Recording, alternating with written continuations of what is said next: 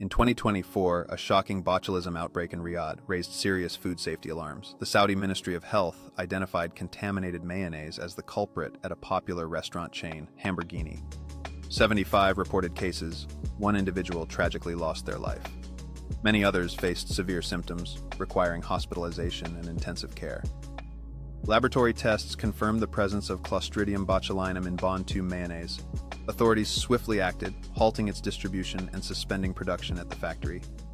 Mayonnaise is a concern for botulism primarily due to its composition and conditions under which it is made and stored.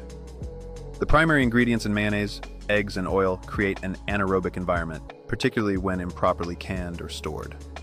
Clostridium botulinum, the bacteria that causes botulism, thrives in low oxygen settings and can produce toxins in foods that are not acidified or preserved correctly.